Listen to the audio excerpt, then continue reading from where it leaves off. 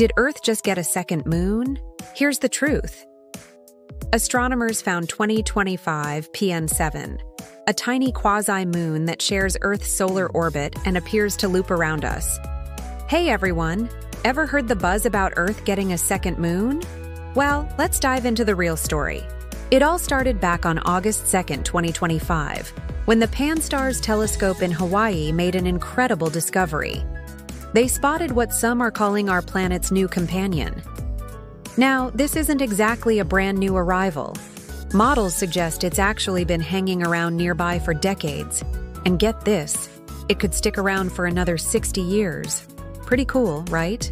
But before you start looking up at the night sky for a new bright object, here's the catch.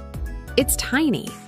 We're talking roughly 20 meters wide, so you definitely won't be seeing this without some seriously powerful telescopes. And here's the really important part. It's what scientists call a quasi-moon. That means it orbits the sun, not Earth, even though it stays close to us. So technically, it's not a true second moon, but more like a rare cosmic dance partner. It's such a unique find. So, what do you think? Should we give Earth's quasi-moon a nickname? Drop your best ideas in the comments below. Don't forget to like this video and subscribe for more awesome space facts. Thanks for watching.